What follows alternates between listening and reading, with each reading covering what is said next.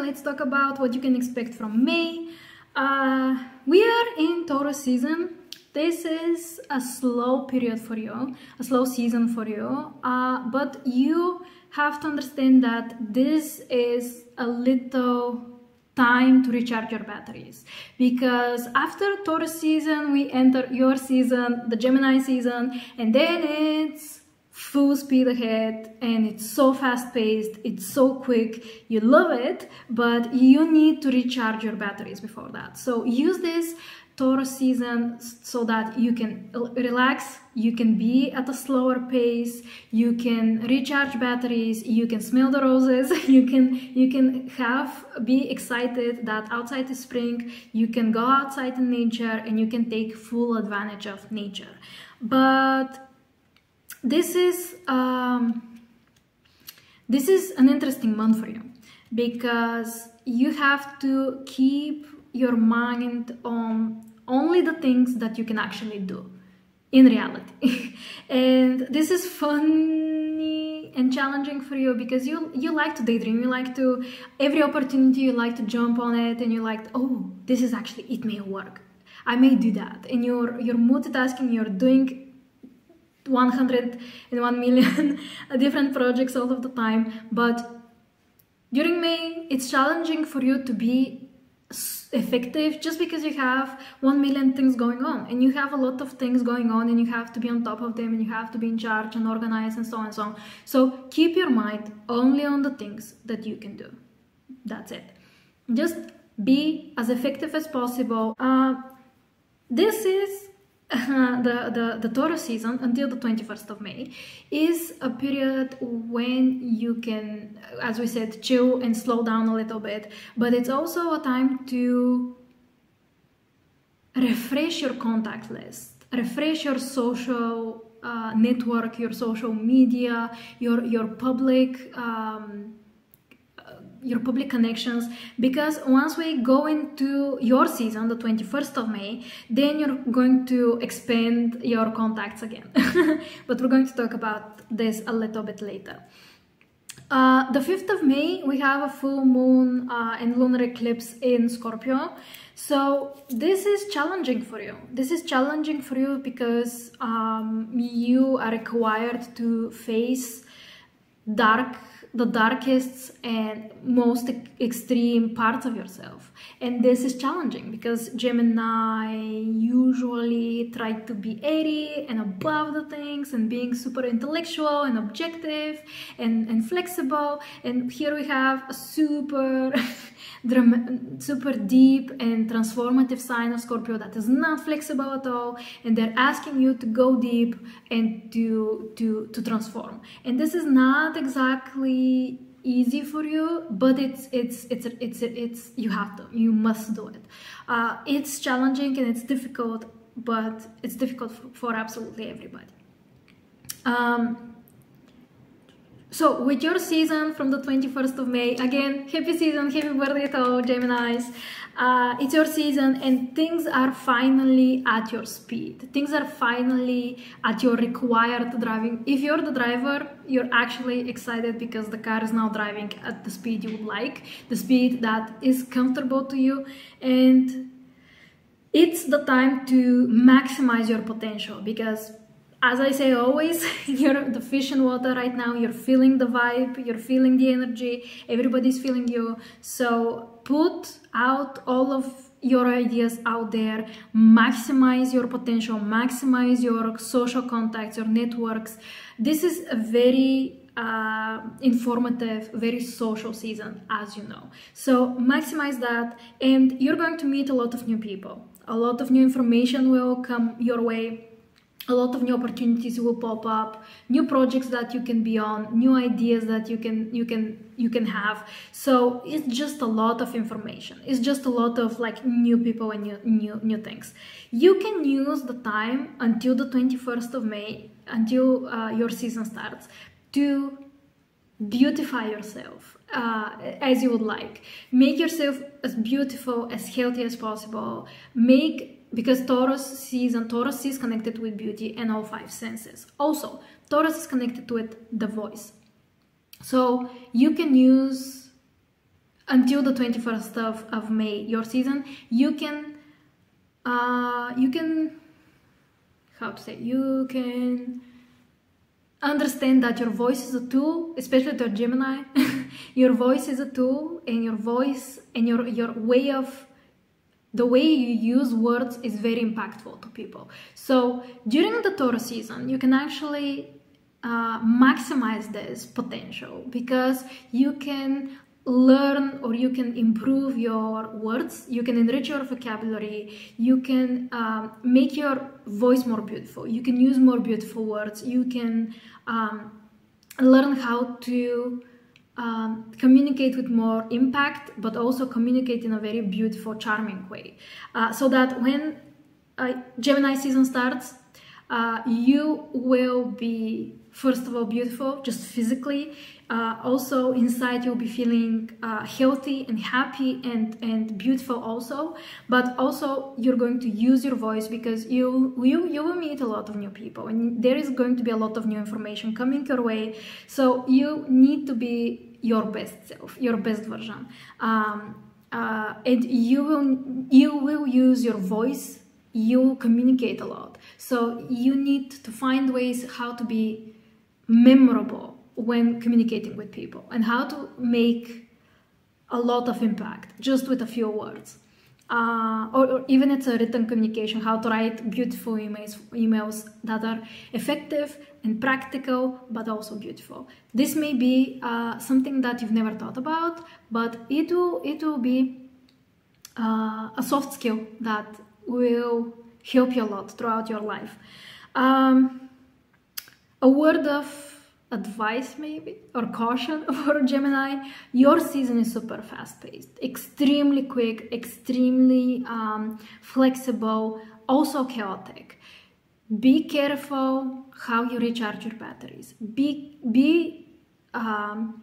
strict with yourself about your sleep routine, about your me time, how you go to sleep, how you detox your mind, your body, and stuff like that, because you are a very highly wired individual, and you are going to be in a season that is very highly wired, very nervous energy, fast-paced, very quick. So you need to know and practice how to turn off your mind, like switch, how to sleep during the night, how you can rest as well as you can, and how you can maximize your time so that you can be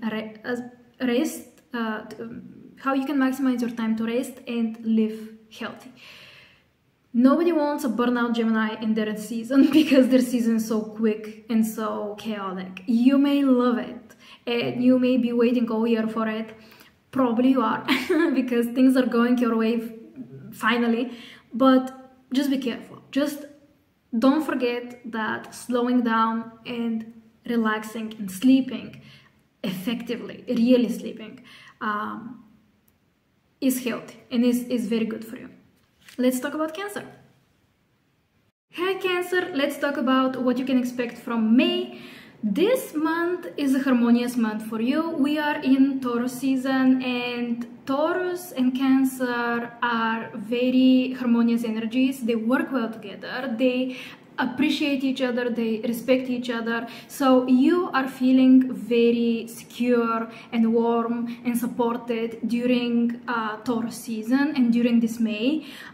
You feel like you are living on a slow pace, on a chill pace that you appreciate. It's not too quick, it's not too fiery, it's not too dramatic or emotional. You appreciate this month, and it's a harmonious month. You feel really supported, you feel warmth, you feel like this is an energy that is very stable and secure, and that is the truth. You're feeling more grounded, which is great for you, because you can relax and you can enjoy life. And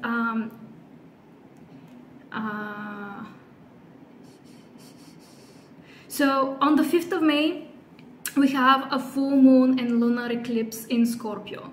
This is a very transformative time for all of the signs, for all of us, but especially for Cancers. It may become too deep because you have to learn how to navigate and manage and transform negative emotions and negative experiences and situations, and you have difficulties. That's famous. Cancers are famous for having difficulties letting go. You usually cling to the past, you usually cling to the people you love, even if they're in the past. So it's difficult, it's very difficult, it's very challenging for Cancers to let go. They can learn their lesson, but they're not going to let go. And they're not going to put it, you know the phrase, put it behind you? They're not putting it behind you. That's their baggage and their luggage, and it's right there next to them, with them. So with this, on the 5th of May, full moon, lunar eclipse in Scorpio, that's why I'm saying it can become too deep. It's not because you're afraid of the deep, it's not because it's too much or it's too emotional. You have difficulties letting go, and you have difficulties saying goodbye to the past, and you are feeling super nostalgic. You may be feeling super nostalgic around the 5th of May. A lot of things from the past may stir up, and you may realize that you have to let go, and you have to make peace, you have to put it behind you, and you have to move forward. And it's just something you have to do, because you cannot continue forward, if you cannot look ahead and continue forward if all you're doing is looking back to see what has happened before. You're focusing on the past, and you should focus on the future, and you should focus on the present also. That's why I'm saying it may be a little bit too deep because of this difficulty and challenge for Cancers to let go. And on the 7th of May, Venus is entering Cancer. Venus, the planet of love and beauty, is entering your sign, and you are feeling more beautiful than ever, charming, fun, excited, powerful, and loving, caring, and you're feeling like an Aphrodite. But the best thing about this is that the other people around you are seeing you the same way. They are seeing you as this loving, romantic, caring person that is just full of love, and it just wants to give love and to be loved. And it's a very lover energy. You'll be feeling it throughout the whole month because of this Venus in Cancer.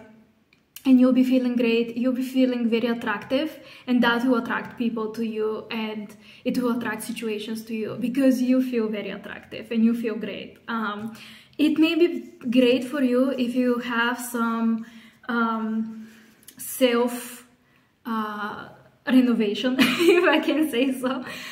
Just a little have a new hairstyle or a haircut, buy new clothes, buy new makeup, try a new thing, try a new makeup, try something new. So this can be very fun for you, and it also be very successful. You might put yourself together in your best look or your best outfit, but you have a lot of time with this Venus in Cancer to do that. So you'll be feeling your best, but it's even better if you try to beautify yourself, to beautify your surroundings, to beautify the people around you, the space around you, and this will just radiate from you. This love and this excitement, it will just radiate from you towards other people.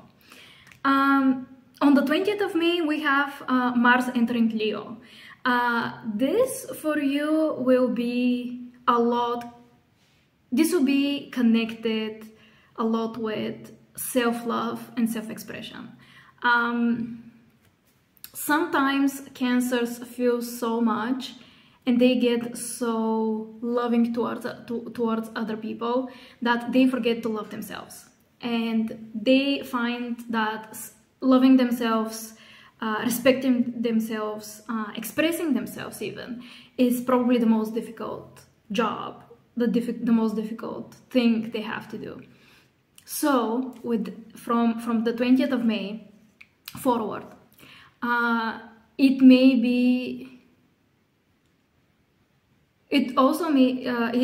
be almost karmic lesson, or different karmic lessons about how to love yourself, how to take care of yourself, how to be your biggest supporter, your biggest soldier, your biggest fighter, because nobody else will be this hype man, the biggest hype man that you have for yourself. You have to do it for yourself. And this is something that some Cancers may struggle with this, because they might feel like this is selfish and self-centered and arrogant. But there is a difference between that and healthy self-confidence and healthy self-love and self-worth. And with this Mars in Leo, you'll be feeling that, and you'll be walking on this path between selfishness and self-confidence, healthy self-confidence, arrogance and self-worth. So you'll be walking this path, and my best advice, the only thing I can think of, is just don't go to extremes. Be balanced, be harmonious, and put yourself first. Take care of yourself. The 21st of May, Sun is entering Gemini. We're in Gemini season, and this is a very interesting energy for you, a very interesting period for you, because Gemini's energy and Cancer's energy usually don't work very well together. They're very different and they don't mix well together. But during this period, you have a moment to rise above all the emotions, all of your emotions. And because this is a very intellectual energy, this is a very objective, logical energy. So you have a little period in this Gemini season, you have a little period of time when you can be logical and objective and above matters and intellect and smart and witty, and you can be selfish and take care of yourself, but you're putting logic over heart. And this is something that Cancers usually they never do that. So during this period, this is an amazing period of time from the 21st of May forward to have very logical and smart decisions made, to have answers to questions, smart answers to questions that maybe you couldn't answer before. Maybe you didn't know how to answer them, but answers will come up. You will think of things that are very outside of the box, very interesting and non-orthodox, and you will meet a lot of inspiring people. A lot of inspiring ideas will go around you, because it's a busy energy. It's very busy energy. A lot is happening, but you may be feeling that this is too chaotic and too changeable. Gemini is a mutable sign. It's a flexible, adaptable sign, and it's a very quick sign. This is a very quick season, and you may be feeling like you need more rest, you need more sleep, you need just whatever you're doing to rest yourself, you need more of it, because you may be feeling more exhausted than usual. But this season may bless you with a lot of logic, with a lot of great ideas, smart ideas, because you're putting logic over heart, which usually you never do. Have a great month. Let's talk about Leo. Hi Leo, let's talk about what you can expect from this May. This month you're feeling, it's starting great, because you're feeling a lot of fresh energy. It's spring, there's sunshine, you're feeling excitement, and you're feeling the energy and the momentum, and you're full of initiative, you're full of action. You are a sign that don't just think about things, they execute. So Leo is a very to me, Leo is a boss energy. That's how I feel. That's how I feel about Leo. So it's a boss energy. It's a person who executes their plans and ideas. Doesn't just overthink. Doesn't daydream a lot about it. They need realistic dreams and how to execute them. So Leo is feeling the momentum. Is feeling the month. The only thing that I believe I should say is to really be thinking before acting. Don't act impulsively, because your impulsivity and your fire and your passion may be too much. You may make mistakes because of your over-optimism, because of your energy at the moment, because of your passion. But stop and think and rethink, and there was a saying, measure 3 times, cut 1 time. So don't be, usually I've noticed Leos have this tendency of just getting so excited about an idea that they get so excited that they want to do it right away. They're impulsive, they're doing it, and they execute the plan, and a little bit of time goes by. They see that their idea is not really working out the way they want. Their plan is not, it's not great, it's working, but it's not working as they would like. And so they go back and change it, and they go have another plan and they execute it and change it, and so on and so on and so on. And this is like a vicious circle that I've noticed that Leos do, because they get so excited of the idea of like, yes, I know what I have to do, I don't need anybody, I can do it myself, I know how to do this. And it's not that you cannot do it, it's not that you're not smart enough, it's just don't do impulsive things that then you have to redo 20 times because you didn't think it as precisely as you should have. That's what I'm saying. So stop, think, ask other people for, this is the other thing. Sorry. This is the other thing that I wanted to talk about, because this is something that is going to be a difficulty throughout Leo's entire life, but especially during May, it comes up, that your success in all areas of your life really depend on your capacity to hear other people's ideas and opinions. And Leos usually have an amazing, warm, huge, generous heart, but sometimes they may feel to others that they are know-it-alls. They don't want other people's opinions. They know how to do it. Some people might call them control freaks, because they don't let other people with their ideas come up. And Leos, as I said, to me it's a boss energy. It's an this is the energy of somebody who executes. So Leos, usually when they think of something, they're like, yeah, I've thought about absolutely everything. And one thing is the impulsivity of just acting and executing, to manage that first. And second, you really need to hear people's ideas and opinions.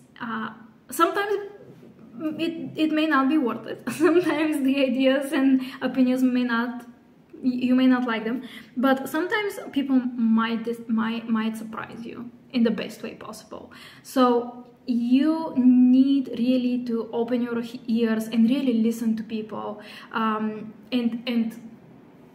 ask them logical questions, ask them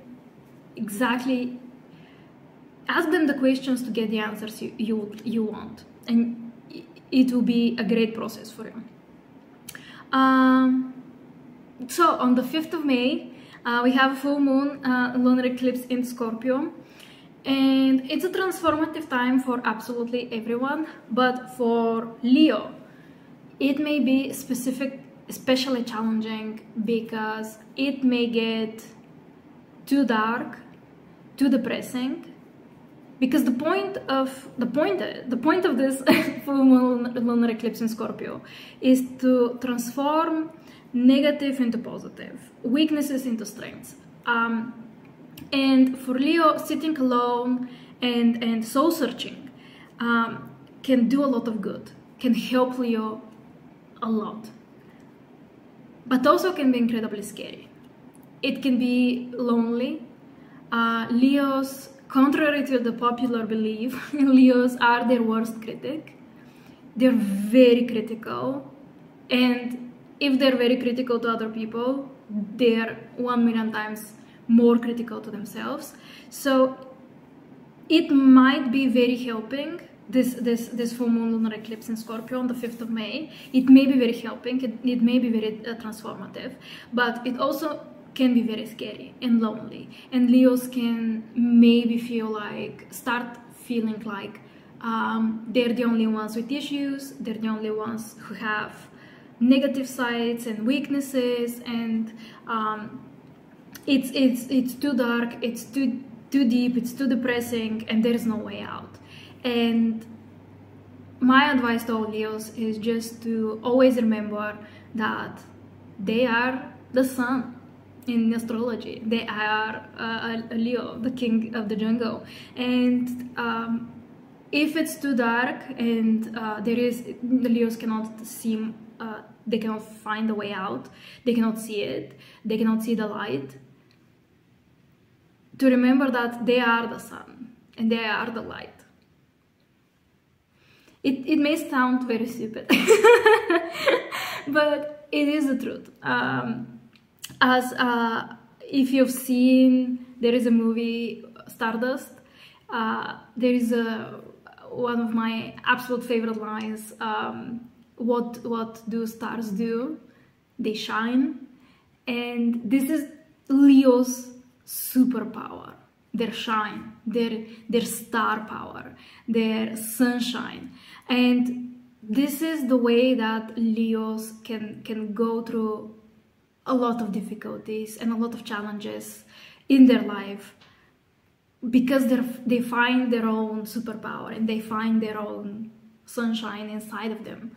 And yes, it can be lonely and it can be depressing and scary, but it's also very helping, because Leos can grow this way and Leos can transform and can be healthy transforming in a healthy way. On the 20th of May, Mars is entering Leo. Mars is the planet of war, so action, sex drive also. So when it's entering your sign, you are feeling more motivated, you're feeling passionate and fiery and direct, and things are finally moving with the speed you would like. You're feeling the fire, you're feeling this excitement, and this just rush of energy. But you may seem to other people that you are just too much. You're too aggressive. You're too argumentative. You're too bossy. You're too much drama. You're too much. You're too passionate. You're too fiery. You're too much everything that is associated with Mars, the god of war. You just may seem to other people that you're just ready to fight everybody, and you just pick a fight everywhere with everyone without a reason, just because you want to. So be careful with your fire, be careful with your enthusiasm and bossiness, if I may say that, just because it may not translate in the best way to other people. You may feel like you may feel great and you may be very excited about things, and you should be, but just the translation to other people might be the problem. So be careful about that. Be careful about your impatience also, as we talked about in the beginning. And on the 21st of May, Sun is entering Gemini. We're entering Gemini season. And this is a lot of fun times for you, because Gemini season is usually connected with very sociable energy, a lot of new people, a lot of new opportunities, maybe new travels, new learnings of like new information coming to your world, but it's also incredibly chaotic and very busy, incredibly busy. So you may really love it, but at the same time you may feel like, okay, that's too much people, too much society, I cannot. Like I need one night in to sleep and not go out and not socialize and not meet new people and not be extremely charming and fun and sociable. And that's great. Take care of yourself, love yourself, and have a great month. Let's talk about Virgo. Hi Virgo, let's talk about what you can expect from this May. This May, you are feeling very hopeful, you are feeling the spring, you are feeling the season, and you're feeling very optimistic. You're starting very optimistic, very hopeful, very enthusiastic, with a fresh new spring energy to start. You may be feeling frustration with lack of progress somewhere in your some area of your life. It may be work, it may be your love life, it may be your studies, but you are feeling a lack of progress that you should overcome. If you would like to succeed, you should overcome it. How you can overcome this frustration with no progress, challenge yourself with new horizons. Open your mind, meet new people, learn new things, have new information, have more information, and that way you are going to challenge yourself and challenge your mind to open up and be thinking more. What do I mean? Because of this frustration with lack of progress, you may be focusing only on this thing in your life that is not progressing, that is staying stuck. You're doing everything you can, but nothing is happening, nothing is moving forward, and you may be feeling very maybe you may even be losing a little bit of hope in that area of your life. But when you challenge yourself to open your mind, for example, you may travel, you may meet new people, you may go to another country, you may start a new short course or start learning something that you've never learned before, and just take your mind off this thing that has no progress and just move your mind, refocus your mind so that your mind has something else to learn, something else to be excited about. So this is very exciting to you because you are feeling great about this, and you may also be feeling very curious, very eager to learn, eager to have new friends, new opportunities, to have new information. So on the 5th of May, we have a full moon lunar eclipse in Scorpio. For Virgos, it's a time with both very positive and negative sides. It's a time for Virgos to find a lot of answers, a lot of soul searching, a lot of answers, and it is a very transformative time to all the signs, but for Virgos it may be a lot of answers, a lot of soul searching.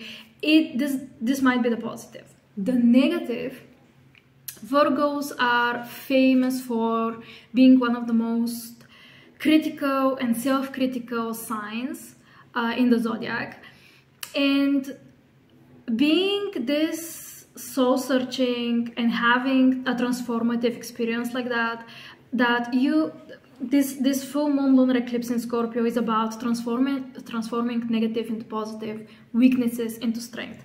So having this incredibly critical part of you, you may be feeling very self-critical, or critical to your life, critical to your situation, your job, your friends, whatever it is. And you may start feeling more depressive, or even self-pitying, becoming a victim and victimizing yourself in your life, and just to have that victim mentality. And this is the negative side that you may go into.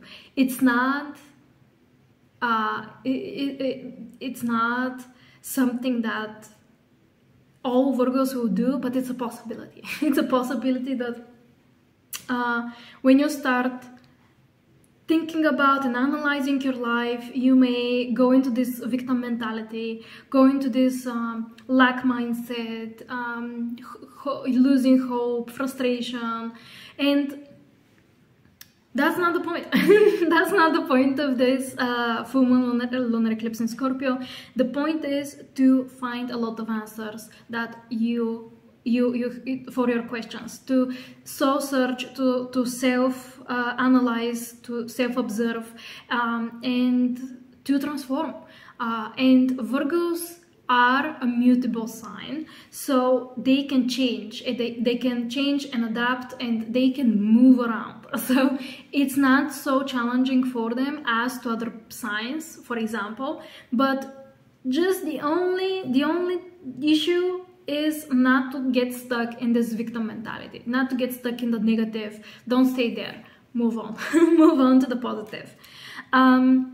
The 21st of May, Sun is entering Gemini. We are entering the season of Gemini, and you love this energy. You love this energy. Geminis and Virgos are both ruled by Mercury, the planet of communication and information. So this is the difference is the difference is that Gemini is an air sign and Virgo is an earth sign.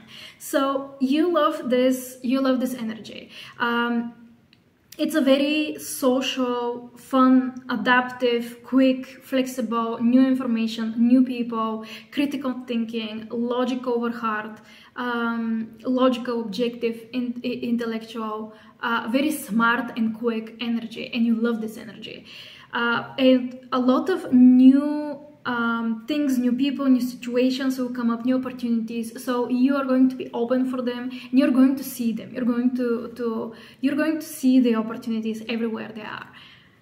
The only downside, and we talked about Geminis about this also, is that both Geminis and Virgos, when they have this very nervous energy come up, because it's so quick, it's so fast, it's so smart, that it's a very nervous energy. It's a very almost neurotic energy that Geminis and Virgos have difficulties turning off. They have difficulties turning off their mind so that they can have rest, they can sleep, they can really have time out, and they have difficulties with that. So with Virgo during Gemini season, because Virgo is an earth sign, my advice, my suggestion is just to use your body. First, use your body, and second, use nature. So if you want to chill your mind, to turn off your mind so that you can recharge your batteries, you can relax, you can sleep even. Tire your body. Use your body in all sorts of exercises. Use your body to move. You can do yoga if you like, meditation of some sort. But just go outside, run around, or even jump rope inside of your apartment, for example. But just tire your body, because the earth sign that you are, you will tire the nervous energy also. The second thing that I said, use nature. What I mean is Virgo is an earth sign, so they are connected to nature. That's their season.